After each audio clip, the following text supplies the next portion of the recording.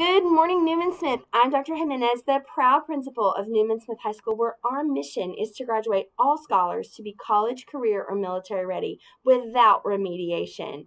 Well, welcome back. It is Wednesday, January the 12th, and here we are starting a brand new semester. And if there is any message of optimism, it is a clean slate. Hint, hint, that's also our discipline program. So I say all that to say this. Here you are, January 12th. Everyone right now is passing, and no one is absence failing, and we should keep it that way. And how do you do that?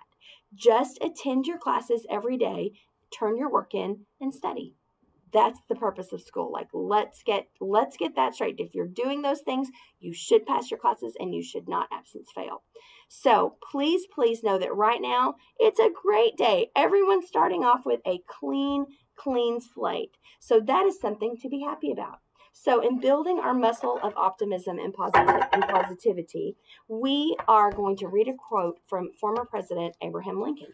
Most people are about as happy as they make up their minds to be. What does that mean?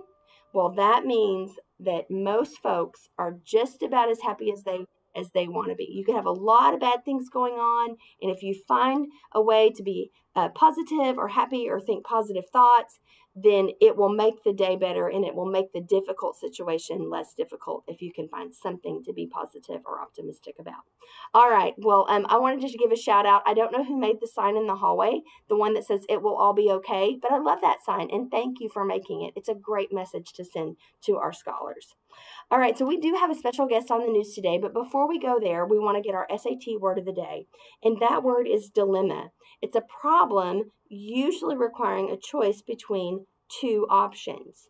So the simple sentence is, the main dilemma is whether to pay for a commercial or not. Well, I can think of a couple of other ways to use the word dilemma. So we have a dilemma at Newman Smith, and that dilemma is we have to make a choice in what kind of school we're going to be. Are we going to be a positive culture or are we going to be a negative culture? Well, we're going to be a positive culture. So no dilemma there. No choice, no two options. We're going to force ourselves into being a positive culture right here at Newman Smith. Okay, well, our special guest today, her name is Jasney, and she received a principal's coin because she has been helping our CCMR Dean, Ms. Fisher, help scholars fill out the FAFSA or the FAFSA, which is a graduation requirement for all seniors this year.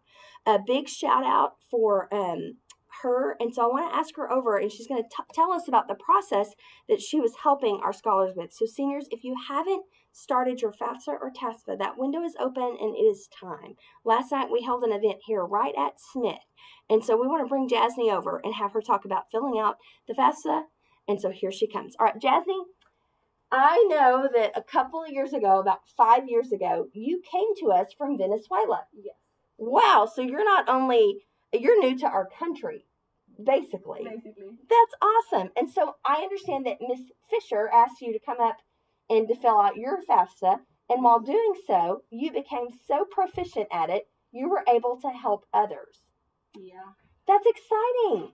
So I think that we only have about 100 seniors who have filled it out, and we have 504 of you that have to do it. So another 404 have to get this done to get your graduation check.